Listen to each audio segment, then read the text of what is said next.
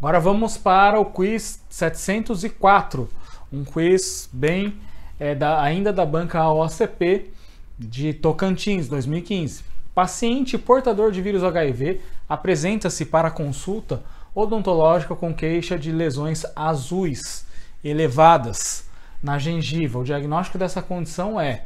Detalhe importante desse enunciado é que o paciente é HIV positivo e, além disso, as lesões são elevadas, pode ser nodular ou papular, né?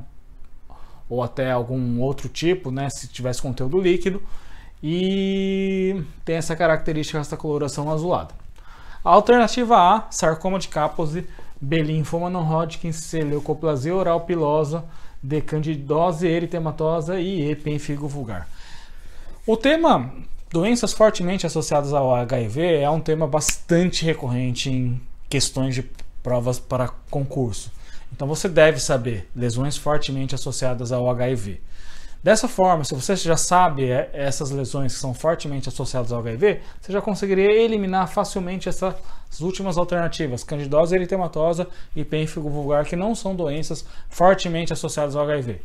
Por sua vez, né, se tivesse candidose pseudomembranosa, essa sim, essa seria a lesão mais frequentemente associada ou mais fortemente associada aos pacientes HIV positivos.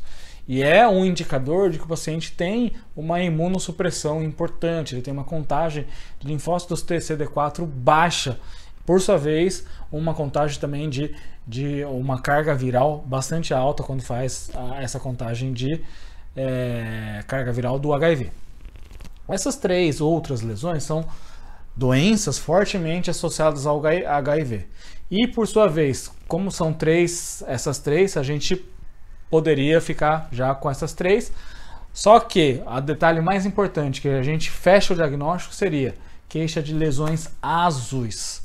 Lesões azuis ou lesões arroxeadas. Dessa forma, a gente eliminaria tanto a alternativa B quanto a alternativa C e ficaria com a alternativa A, sarcoma de Kaposi.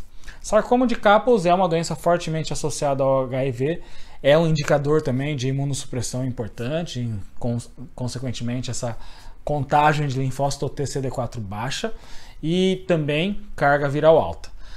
Esse tipo de patologia não era uma patologia, era uma patologia endêmica de algumas regiões, por exemplo, da região do Mediterrâneo, e acometia principalmente pacientes idosos.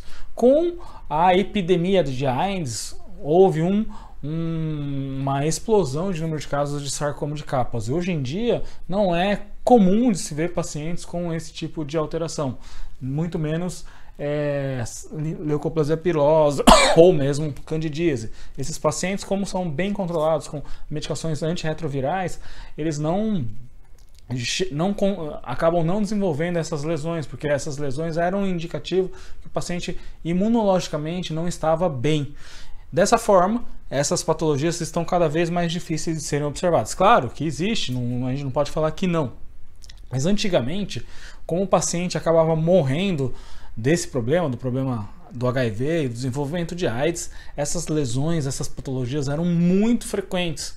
E hoje, com o advento dessas medicações antirretrovirais, com o controle desses pacientes, todas essas patologias se tornaram patologias infrequentes, não são aquelas patologias que a gente vê facilmente nesses pacientes, devido a esse controle com as medicações antirretrovirais. Então essa questão é uma questão simples, sarcoma de Kaposi em função das lesões azuis, lesões elevadas. Se perguntasse sobre as lesões mais frequentes relacionadas ao paciente HIV, seria a candidíase ou candidose pseudomembranosa.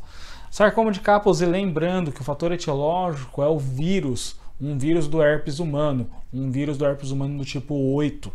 E aí isso é importante porque algumas bancas, inclusive, questionam o fator etiológico, qual subtipo viral que causa, um fator etiológico relacionado ao sarcoma de Kaposi. Então anota aí, vírus do herpes humano do tipo 8, HHV do tipo 8.